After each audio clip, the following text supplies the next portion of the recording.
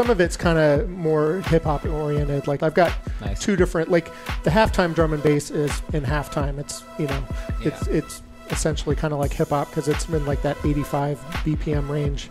And some of it can vary like vibe wise. There's drum and bass that's aggressive and hard and gnarly, and there's beautiful and melodic. You know, it's just, it's a weird genre how it just can be like all over the place. Well, that's why we like having you here, man, because you help us really explore that sound on the show. You know, I feel like sometimes it gets a bad rap. You know, people are like, I don't like drum and bass. I'm like, give me a minute. Like,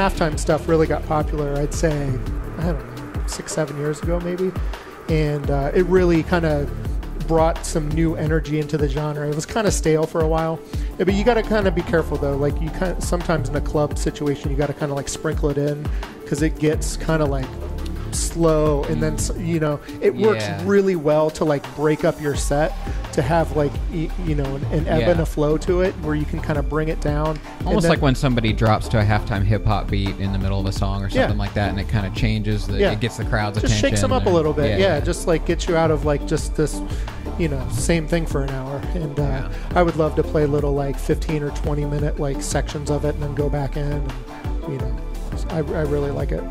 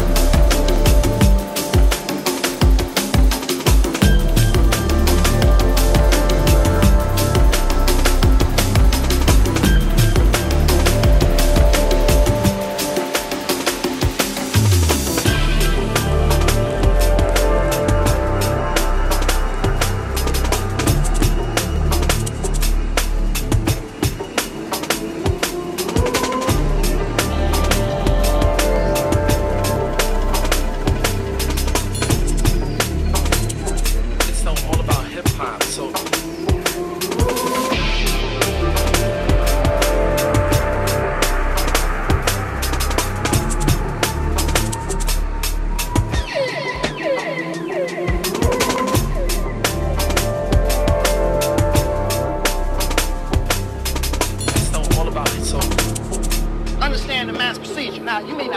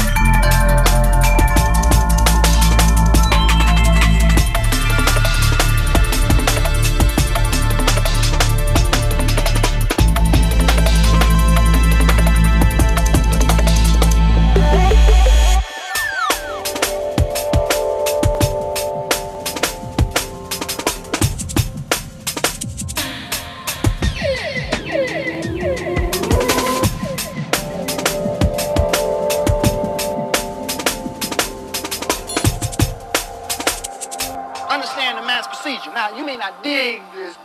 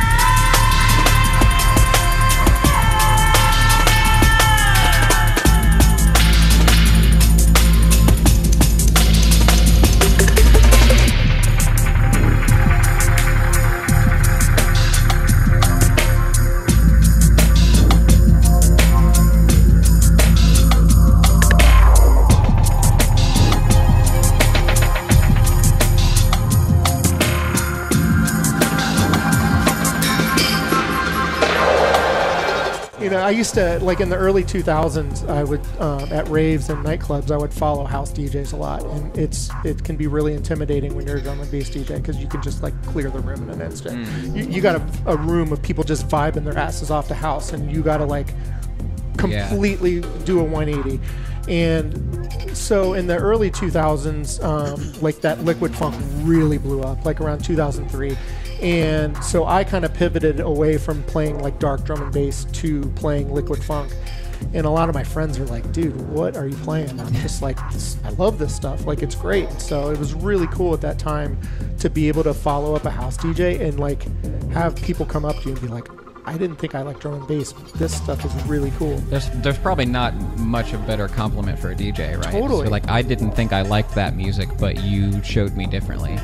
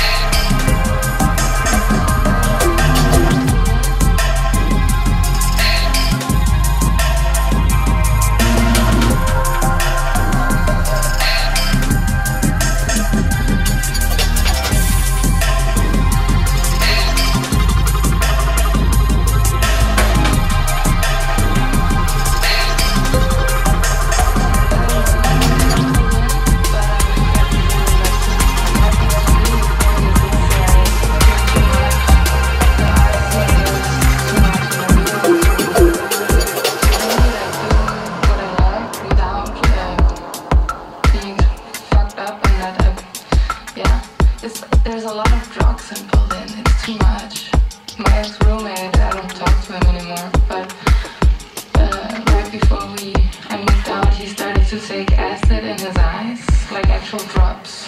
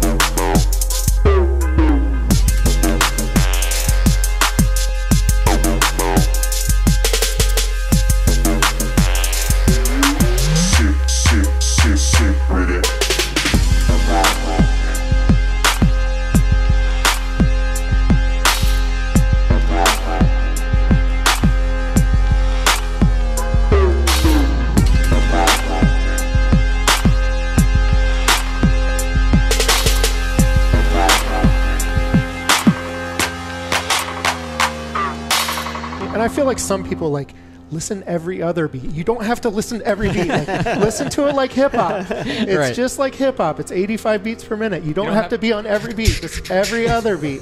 And they're like, yeah, like just come on, like it's and they're like, because some people are like, oh, it's too fast. I can't listen to it. Just like every other beat. I mean, some songs accentuate every beat, and some songs are more, on every other beat. So it kind of depends on the track you're listening to, but. And it's just I feel like some drum and bass gets a bad rap sometimes because it's all over. There's so many different facets to it, and it can be anything. It's like just a weird vehicle for all different kinds of vibes.